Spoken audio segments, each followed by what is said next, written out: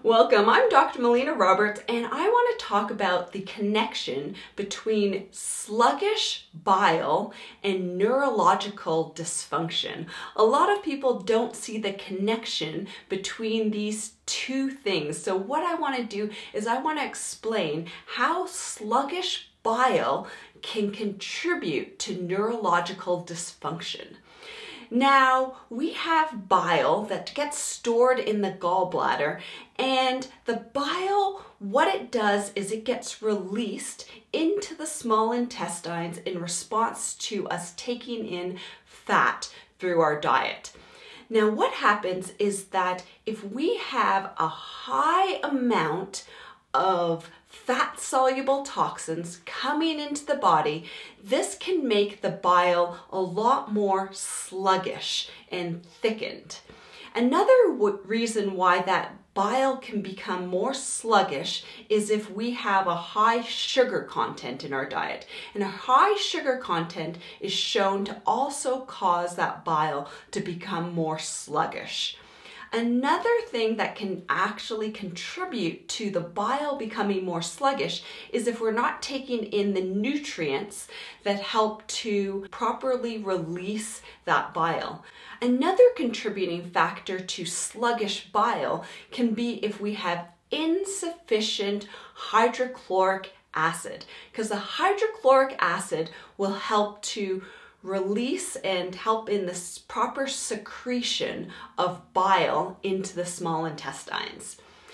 So if we have sluggish and thickened bile, then what can happen is that as we have high amounts of fat-soluble toxins coming into the body, then what can happen is that the bile can't bind those fat-soluble toxins effectively. So what we have is then we have some unbound fat-soluble toxins that, because the bile isn't able to do its job effectively, that unbound fat-soluble toxins actually move into circulation. So they move into the bloodstream.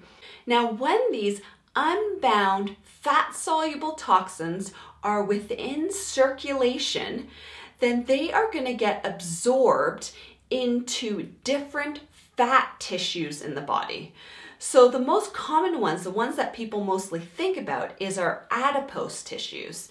So those fat-soluble toxins will get absorbed into adipose tissues. They'll also get absorbed into visceral fat. And visceral fat is the fat that is the cushioning around our organs.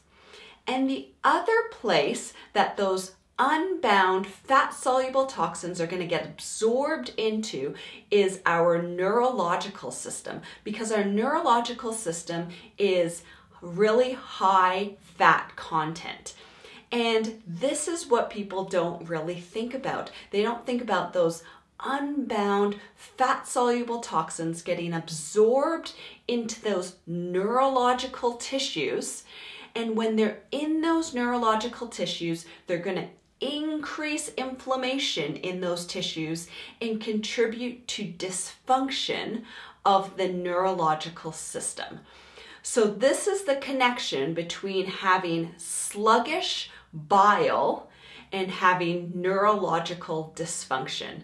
And this is why it's very important for us to be able to get that gallbladder working well, to get the bile flowing a lot better in order to effectively treat neurological dysfunction, and to be able to also prevent neurological dysfunction in order to keep our brain in balance and make sure that we really take care of our brain, take care of our neurological system. We need to make sure that we are also taking care of our bile flow and our detox pathways in order to effectively treat the neurological system.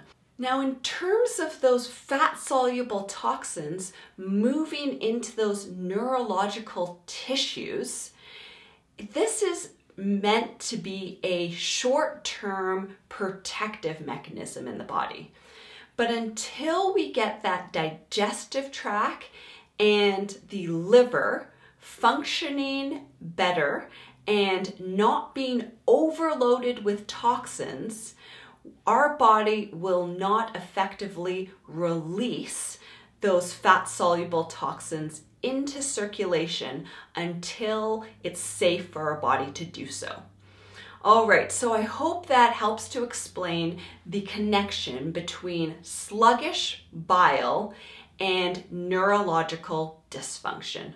All right, so thank you so much for watching. I encourage you to share this information with your friends and family, to press the like button, to make a comment below, and until next time, continue to learn, grow, and build health.